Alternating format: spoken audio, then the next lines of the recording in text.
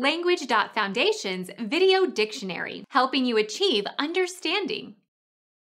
Informal terms for money. Bread, cabbage, clams, dinero, dough. A gambling card game in which chips are placed on the ace and king and queen and jack of separate suits, taken from a separate deck. A player plays the lowest card of a suit in his hand and successively higher cards are played until the sequence stops. The player who plays a card matching one in the layout wins all the chips on that card. Chicago, Michigan, Newmarket, stops. Become our student and get access to effective and free educational materials.